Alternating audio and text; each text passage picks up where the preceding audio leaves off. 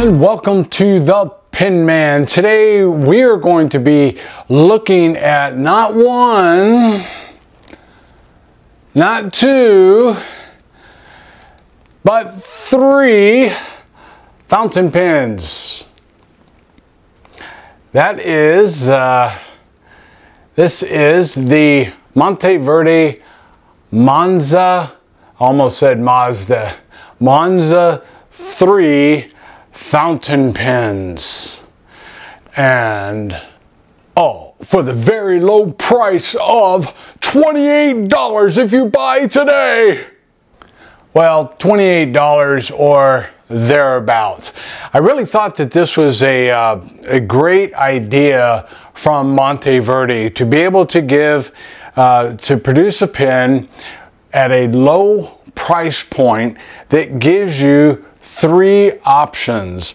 And with the nib sizes, you have a medium, a fine, and you got it, a flex nib, all in one set. The only other pen company that I know of that does something similar is the Osprey, and with the Osprey Pen Company with their Milano pen, and they have what's called a standard nib. Now, I don't know what that means, whether it's fine or medium, and a flex nib that comes with their pen if you get that option. Typically, as we buy pens, we have to choose one nib size. Now, a lot of places you can buy other nib units, grip sections and so forth that would be cheaper than buying a whole new pen if you wanted to do that. But anyway, so I thought this was a great idea. Again, it gives you some variety in your pens. But so today we're going to be taking a look at this Monteverde Monza 3 set. All right, and with that, we'll see you on the other side. Okie doke, the Monza 3 comes in this nice little package. It has this cardboard sleeve. This slides off. You have your little clip there. Open it up to reveal your three pens. One comes intact. Then you have your other grip, nib, and converter for each of the other two right there. And then you have a couple of spare ink cartridges. There's the packaging. So here you have the pen. It's a nice sized pen. It really reminds me of another pen, of a Jinhao pen, and I will show that in the size comparisons. But so I think Monteverde, had somebody else make this pen for them. So it's a decent sized pen. It's a little bit about the same size as a Platinum 3776. So it's not too bad. It's a little bit on the small size for me, but it really isn't that bad. It's a basic shape here. You have the barrel, just comes down. It's somewhat, I don't know if you call it a cigar shape, whatnot, torpedo shape, whatever you want to call that. But anyway, it's just typical. You have some ribs here in the end, perhaps for strength, maybe to help keep the converter and the, if you have an international long, this does take standard international cartridges and converters. Maybe it kind of keeps it from wobbling around in there, which I think is a good idea. Okay, on the finial here, you have this one cap that's actually stuck in here, and it's not all one piece right here. So there may be an issue with eyedrop filling this pin. There may be a leakage issue. I don't know how well these get sealed. Some may be sealed fine, others maybe not. So you want to just kind of keep that in mind.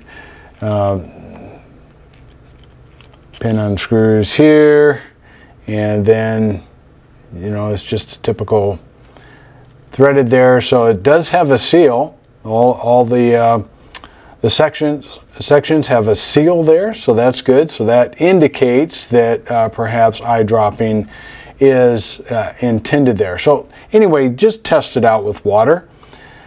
You have a clear grip section here. All of this is clear. That's, I bought just the plain clear one just in case I wanted to use other colors in it. And so it just flares out at the end slightly. And then you have the nib section there. And on your nib section, there is, all it says, it has some typical kind of scrolly work around the edges, and then it's Iridium Point, Germany, and this one is a fine, which raises the question for me. When it says Iridium Point, Germany, that's just talking about the tip. Which it may be real iridium point. I don't know. You never know sometimes, but which would be a stronger point. That's all that's talking about. That doesn't necessarily mean that the pin nib, the whole nib, was made in Germany. In fact, when those of you who been watching my channel for a little while know that I make pins, and when I do kit pins, they all come standard with an Iridium Point Germany nib, and I always swap those out for a Yovo nib.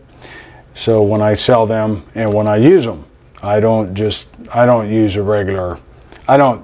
the kit pin nibs, because I found them to be kind of cheap and not very reliable. And then you have the feed there. The feed is clear, which is kind of cool because it matches the whole pin there. It's clear, and it will show the color of the ink that you are using. And right now I have a Diamine Apache Sunset in here, so I think that's kind of cool. I kind of like clear nibs, though I don't have to have them in all my pins, but I like the fact that they will show the color of the ink. I don't know, just kind of gives some variety there. Okay, so there's the pin, and then you have the cap. This we'll count the turns to get this to open up. So you have 1 1.25. So that's good. That's a good selling point for this. On the band, you have Monteverde, USA, and then on the back side it just says Monza. Okay, you have this slip and seal cap. It isn't spring loaded, but I did ink this up a while back, and I didn't even have it fully inked. It was just some leftover because I've been using it for a while, but it still had some ink flow to it. The clip is a pretty standard clip, nothing fancy about that. Let's see, has some good grip there, not too tight, not too loose. And then the cap finial is just a clear round top. Okay, so again, nothing, this is it. It has a nice look to it. I do like the way this pen looks, and especially if you did, make sure that there's a seal there. But if you did use this for eyedropper pen, I think that would look really cool. Not to have this converter or a cartridge in there, but to have ink sloshing around in there, that would look really nice. Okay, so let's move on then. All right, here's some size comparisons. We have the Monteverde Monza 3. We have the Pilot Metropolitan and the TWSBI Eco.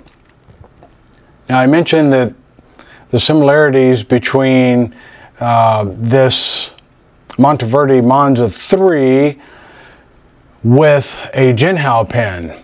I'm gonna put some pictures up of the Jinhao 992 translucent, and you're gonna see that they are almost exactly alike. So I know Monteverde outsourced this pen to Jinhao. They had to have, because there's just almost exactly. Not that Jinhao doesn't do copies of other pens. We all know that they do that, but in this case they wouldn't necessarily copy that, I don't think. But anyway, yeah, it's just like the 992, which leads me to the Sailor compass. It is very much like the Monza 3 as well as the 992, with some differences in the band or the clip and the center band there, but very similar in other areas. So I don't know what's going on there, but yeah, I don't really appreciate that, but it is what it is, you know. Here they are uncapped. Now I'll note that the Sailor is a bit different in the grip section, so I don't think Sailor necessarily outsourced it to Jinhao. They probably made it themselves. Maybe Jinhao's 992 is to be a copy of the Sailor compass.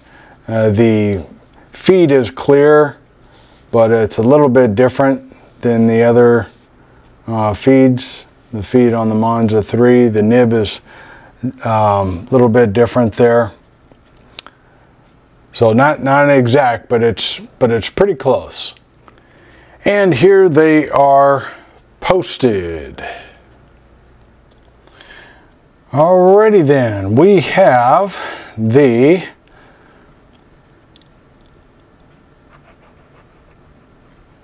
Monteverde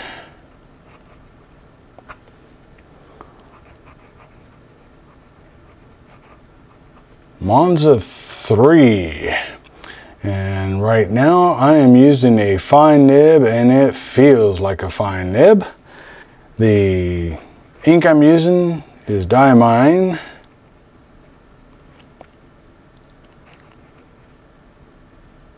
Autumn Oak. Let's see then. Okay, so wetness. It's a pretty dry nib. Try to squeeze out a little bit more there. Yeah, so it feels dry as you're writing too, and that could have a lot to do with the ink in it as well. Let's see, how about... It doesn't really keep up very well with faster writing. The feed, in fact, on this particular nib, I may have to do some other work, but getting it going, even dipping it in the ink and filling it that way.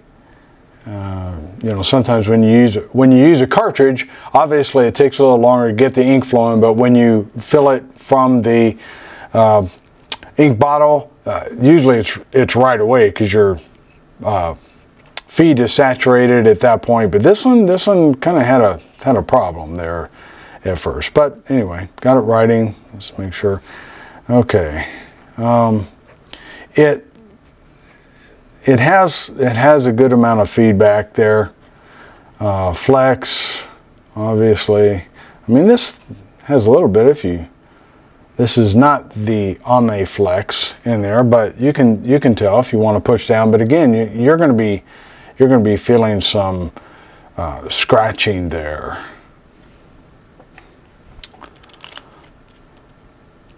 We'll pop in the medium. So this is Monteverde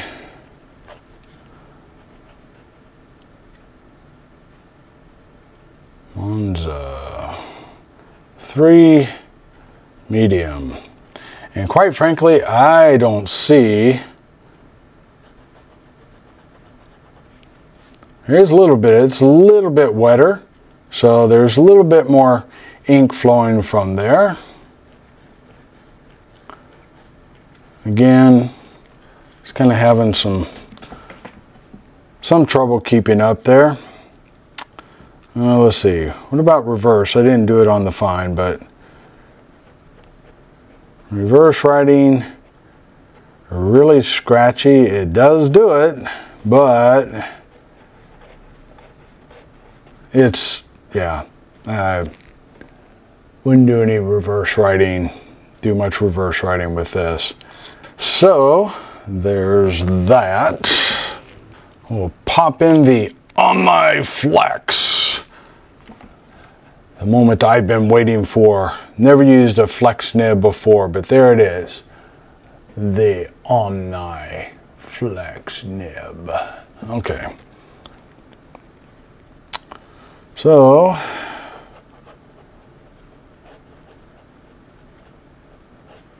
lot better ink flow. Makes the autumn oak not look too bad.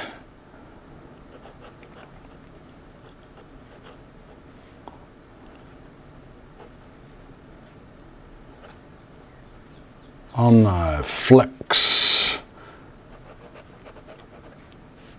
Okay, much wetter. I'm not putting any pressure down there to flex it. Seems to flow good. Again, a lot of feedback, but you know, it's not too bad. Okay, so let's try some reverse writing.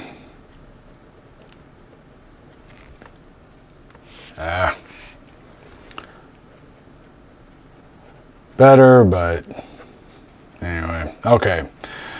Use it for what a flex is for. Let's try this out. You know, it just feels like a steel nib that you're putting more pressure to. I mean, it's obviously a steel nib, but feels like a regular steel nib, I should say. I don't know. I thought the fine actually did a little more. I mean, you can get a little bit there. No railroading, so the feed is keeping up with it. Let's see if I try to do it very fast. So I don't really see any railroading, so you know, not too bad there. All right, what do I feel about this set? I'm between I'm going to go ahead and give it a sad face. And the reason why, even though this flex actually is not too bad as far as ink flow, it's better than the other two, but it just is disappointing as far as what I was hoping for in a flex nib. The other two, I understand, I expect fine nibs to have a little more feedback. Medium nibs, not so much, but you know, I'll give it that. The Platinum 3776 Gold nib had, for me, what I would call uncomfortable feedback. But this just did not impress. Again, you're talking at a retail of around $28. You know, and so the argument can go, well, what do you expect for $28? Well, I expect it to perform. I expect the flex nib to act like at least what I think a flex nib should be like. And which means that you shouldn't have to put down a lot of pressure just to get a little bit of variation there. I mean, it's like I said, all the steel nibs I have, I do the same thing with those. So it's not performing like I thought a flex nib should perform. I think the idea of this pin, I'm going to give this the idea a happy face, because I thought Monteverde had a great idea putting 3 different pins in each section, having 3 different sections with 3 different nibs and their own converters, so you could keep them all filled. You don't have to clean out and fill up you know, every time you swap like you would the Osprey pin that I spoke of earlier. But you know, I thought the idea was great, but the nibs are terrible, and that's what the joy of fountain pens is all about, is your nibs. So there you have it. There is the Monza 3, the writing sample there. All right. Again, thanks for tuning in to the Pen Man, as today we looked at the Monteverde Monza, not 1, not 2, but Monza 3. And I hope this review was helpful for you. It wasn't a very flattering look at this, what I would say would be a potentially good pen. It's definitely a great idea from the Monteverde Pen Company. I was just disappointed in the quality, as you see, of the writing, and especially the so-called flex nib there. This is the only flex nib I have, and I was really curious as to what the experience would be like without having to spend a lot of money on a flex nib. I know Conklin, I believe, has some options that are not real expensive with their OmniFlex and so forth. But anyway, write in your comments below if you happen to have this, help out other listeners that maybe you've had a better experience. Maybe the writing experience I had is kind of along the lines of the way you like your pens to write. You know, we all, that's what's kind of interesting about the fountain pen community, is not everybody loves buttery smooth, or we like different levels of feedback on our pens. And so, you know, maybe this works for you. If so, go ahead and write in your comments below. All right, again, thanks for tuning in, and you all have a great day.